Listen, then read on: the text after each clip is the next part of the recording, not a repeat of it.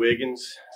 I work with the Alabama Cooperative Extension System, and I wanted to talk a little bit today about handling these heifers that we plan to market, whether it's in a organized sale or marketing them off the farm.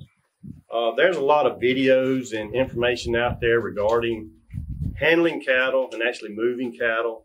In those videos, you'll hear the terms flight zone, pressure and release, point of balance. You know, those are all important things to know when it comes to actually moving cattle. But I wanted to talk more about actually how we handle these cattle or manage these cattle leading up to a sale. So one of the biggest things I would recommend doing in preparing heifers for a sale is to actually spend time around these heifers. Spending time around them allows them to get used to people being around them. In a lot of instances, that'll calm some of these animals down. You know, and once they get used to you walking through them and get accustomed to you being there, sometimes it's a good idea to bring somebody else with you just so that they get more accustomed to multiple people being around. Spending that time there also allows you to identify some of those animals that maybe are not going to settle down, or maybe they are a little more nervous and skittish.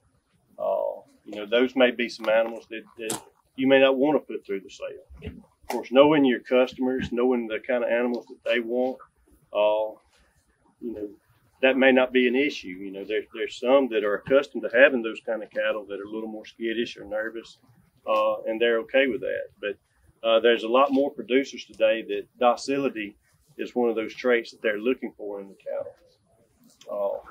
And being around them more can make them more docile, and is in a marketing tool for you to take advantage of. It also allows you to identify some of those animals that maybe are too aggressive. We don't need to be marketing animals that are too aggressive and it's going to get someone hurt. So if you can identify those animals, you know, it's something you probably want to cull from the herd, but you really don't want to be sending those to somebody else's place that could possibly cause them harm. So another thing to consider when marketing these heifers is their calving dates. Depending on if you're marketing these animals off the farm or if you're taking them to a organized sale, that can influence what animals you may want to take to the sale as well.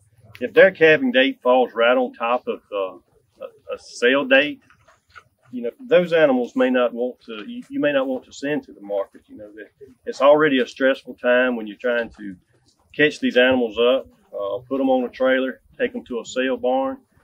So those animals that fall on that sale date, or their calving date falls close to that sale date, you may want to look at either keeping those animals or marketing those animals at an earlier time in their pregnancy to avoid possible problems at a sale. One thing to keep in mind when you're marketing heifers, and especially if you're marketing heifers off the farm, is to have a facility where you can actually show those heifers to potential buyers. If you see here, we've got multiple pens and that we could bring the heifers up in. We've got an elevated platform here that allows the potential buyer to get up a little bit above the heifers, and it gives them an opportunity to get a good view of the heifers. So they can then look at things like their feet and other structural soundness attributes from the cattle.